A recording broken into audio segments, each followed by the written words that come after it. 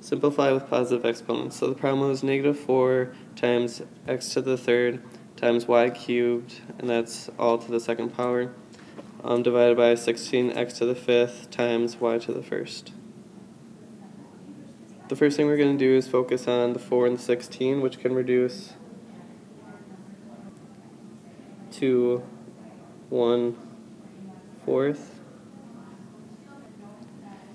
So now our problem was negative 1 x to the third times y to the third to the second power divided by 4 x to the fifth times y to the first. So now using the quotient rule, you can take the x's and go x to the third minus 5 equals x to the negative 2. So the problem rewritten now is negative x to the negative second power times y cubed to the second power divided by 4y to the first power.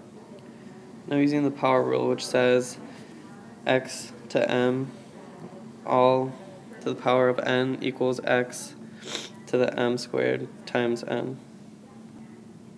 So you can take the y to the cubed all to the second power, which would equal y to the sixth power, because 3 times 2 equals 6. We can now use the quotient rule again for the y's and say y to the 6 minus 1 power equals y to the fifth power.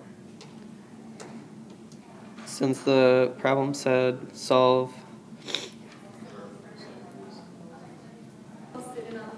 with positive exponents, we want to remove the negative 2. So we're going to move x to the negative second power down to the bottom, to the denominator. After the x is moved to the denominator, the solution is negative y to the fifth power divided by 4 times x squared.